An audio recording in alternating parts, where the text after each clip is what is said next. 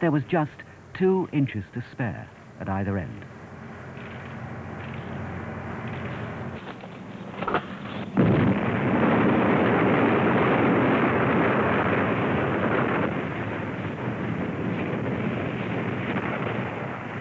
A rock quarry in Somerset, and yet more vital ingredients for the barrier construction programme.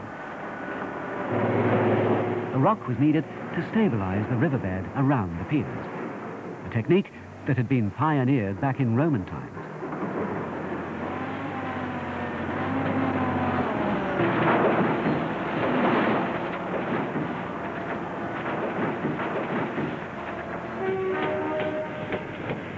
A rail link from the West Country to southeast London operated regularly for several months, until thousands of tons had been stockpiled close to the barrier site.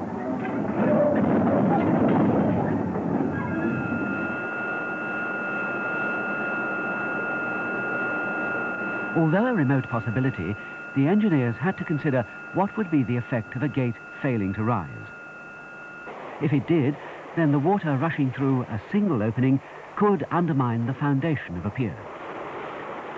Heavy rock on the riverbed was the answer.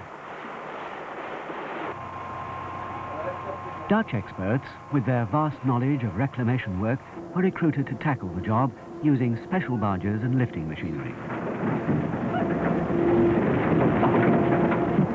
But the rocks needed to rest on some riverbed foundation, otherwise they would just sink further into the mud. So a huge mattress was made from Norfolk reeds.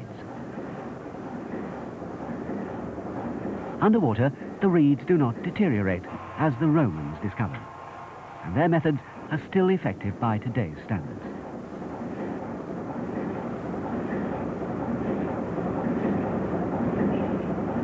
First, the mattress was sunk by the weight of rocks.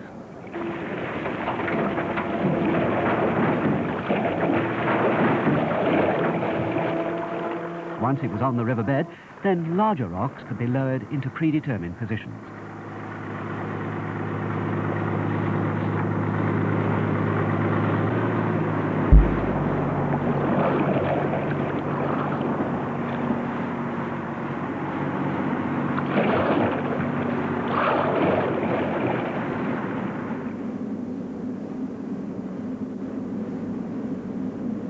Companies large and small throughout Britain and Europe have contributed to the barrier project. It was British Steel's responsibility to forge the huge steel trunnion shafts. These are bolted to the piers and each designed to carry an end load of around 4,500 tons.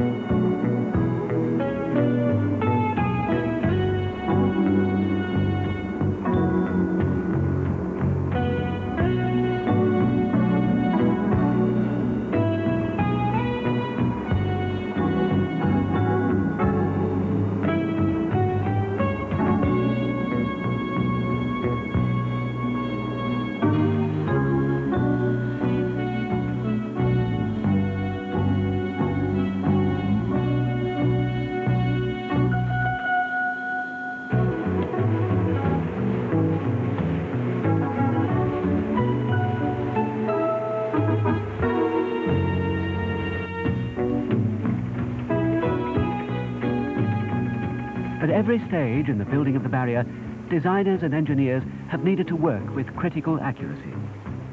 None more so than the steel men of Sheffield, where the gate cylinders were shaved and polished to within 1/1000th of a millimetre.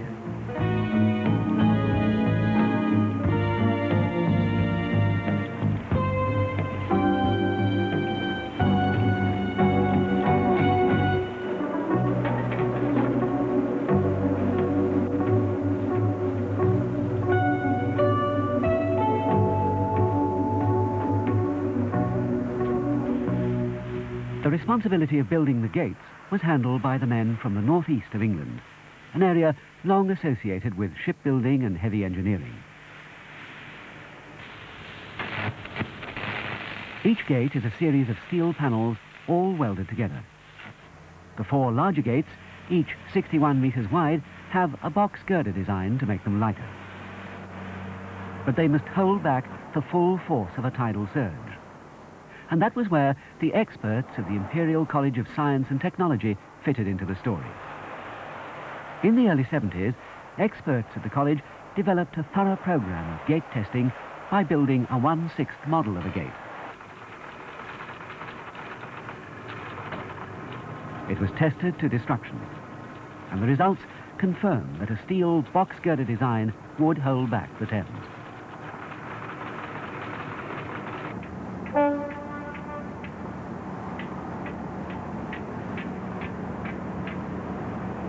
Building the gates was one achievement, getting them to Woolwich was another. They were floated down on pontoons, although the weather had a lot to say about this. Postponements were frequent. The wind and the tides had no respect for engineering schedules.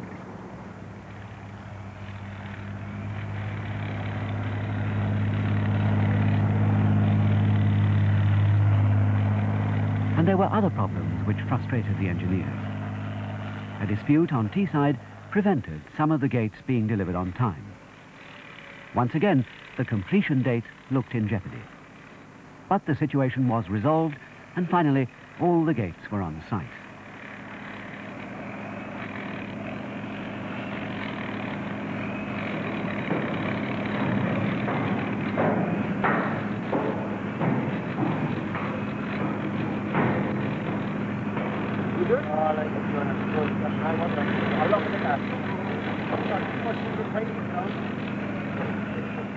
By the early 80s, the barrier had taken a distinctive shape, and the installation of the machinery and gate arms went ahead. The most noticeable feature was the stainless steel cladding on each of the piers, emphasizing its dramatic and distinctive style. The overall design has, not surprisingly, been compared with the Opera House in Sydney, Australia.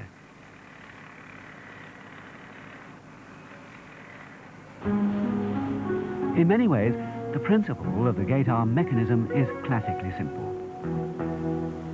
But their smooth operation relies on highly precise mechanical tolerances and extremely sophisticated hydraulics.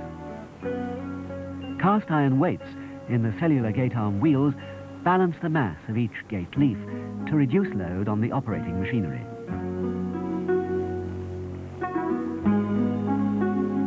The task of raising and lowering the gate is also eased by vents and flaps. This allows the structure to be free flooding, equalizing the internal water level with the river upstream. It takes about 12 minutes to rotate the gates.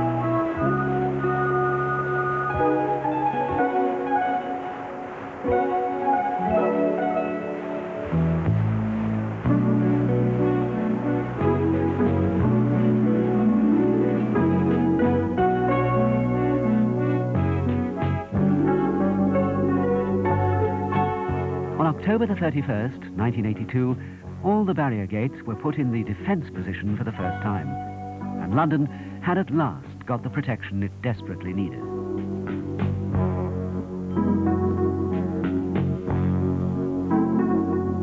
Although the barrier was by now operational, the whole scheme was far from complete. There was a lot of activity in the labyrinth of tunnels and stairwells.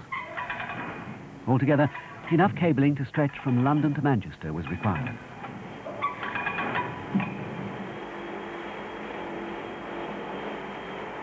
All the lighting and the electrical circuits and systems needed to be installed and linked to the main control tower. Then it had to be meticulously checked and tested.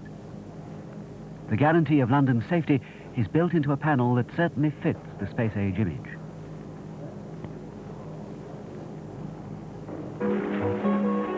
The capital has also got an added bonus, a new tourist attraction. A cruise down the river will now take in the Thames barrier.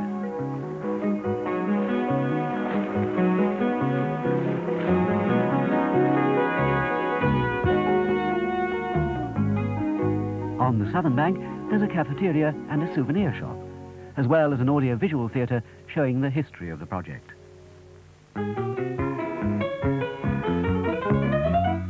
And it's also a good talking point over a pint of beer in a riverside pub.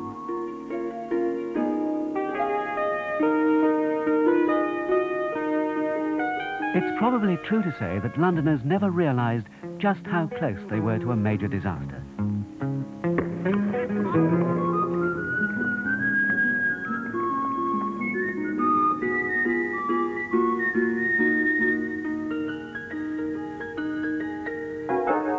After centuries of discussion and argument, a decision was taken, and the barrier was built, just in time.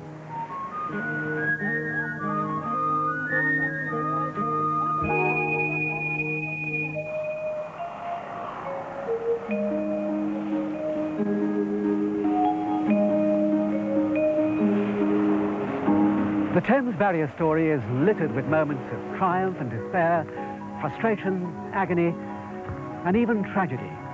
Men did die in accidents on the site. That's the grim side of this otherwise successful story. The river itself is a great attraction, but it can be unpredictable, often showing its teeth on dark winter nights. The tidal surges will continue to come upriver each year, but the barrier will turn them back. The Thames has been tamed.